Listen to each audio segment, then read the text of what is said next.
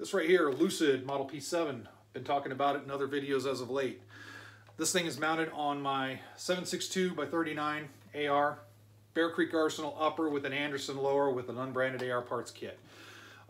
This particular optic is a 4X. The 4X is kind of the jack of all trades, in my opinion. It is not specialized for close quarters. It's not specialized for long distance, but it'll do both just fine. So all I'm going to talk about is close quarters with a 4X optic, namely this Lucid P7. So obviously the first thing is preparation. If you want to practice with this thing, make sure your mounting is secure. Make sure the optic is mounted on the rifle where you need it to be. Make sure you have the correct length of pull on the stock, so that way you don't have any eye relief issues, and just make sure the gun is set up well so that way you won't have any outside issues other than just getting used to using the optic for close quarters. If you have an illuminated reticle, which these do have an illuminated reticle, but if you're watching this and you have something else, if you have an illuminated reticle, make sure it's on.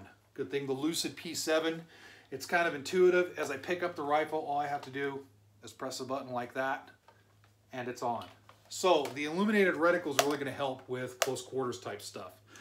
Basically the same concept as using a red dot kind of applies with the 4X. You're looking at the target and you're not attempting to look down the scope at first. As you look at the target, one thing that's going to really help with your success is as you raise the rifle up to target, make sure you have that proper pivot point identified on your shoulder, and you have your eye relief figured out with your stock adjustment. Because what's going to happen, as you look at your target and you bring up the rifle, the optic is going to come right to where it needs to be, and it's going to be on target every time. It doesn't matter if your target is low or if it's high. It's going to come up and it's going to be right where you need it.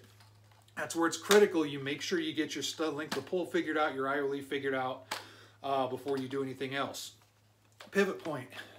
Just like red dots and iron sights, when you're using a rifle in close quarters, you make sure you have a good pivot point right here, so that way the rifle just pivots up to your shoulder and to your head. You're not moving your head down, you're not contorting your body or anything like that just to get a sight picture. So again, the biggest thing, as you come up, you have that good eye relief, you have that good pivot point. As your rifle is raised and you get on target, your eye is going to naturally shift focus from looking straight at the target to the reticle. It happens the same with ACOGs, just the eye relief is a little bit different. That's fine, that's what you want. Along with that, remember, you can see you have a height over bore issue, just like with iron sights. If you're using an AR-15, this particular optic, because this is a integrated base, you can't really change the height of this base just because of the design.